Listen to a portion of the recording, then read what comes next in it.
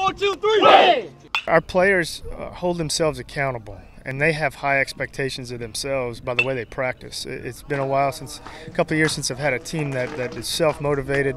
The type of leadership we have, these guys are ready to go every day, and that's been our goal since day one, is to be focused and ready to go on a daily basis. I think we'll have a nice bullpen. We'll be able to play some defense. I like our starters on the mound as well. They're very competitive, led by Alex Ernestine. Then offensively, we've got a nice blend of speed, and we got some guys that are going to hit some doubles. And so you have some upperclassmen in there that are ready. Ethan Valdez, Joey Morales, Kyle North, Gage Tier, Chet Nicholls, Lee Clark. Those guys have done a phenomenal job of buying into the offense and really sharing it with the young guys, because we've got some players on this team that are young and very talented that are going to really help. We probably have 8 or 9, maybe even 10 freshmen that are going to have a huge impact on our team. So I'm excited about this club, and I feel like we're really going to be able to defend well, be athletic, and we're going to pitch it.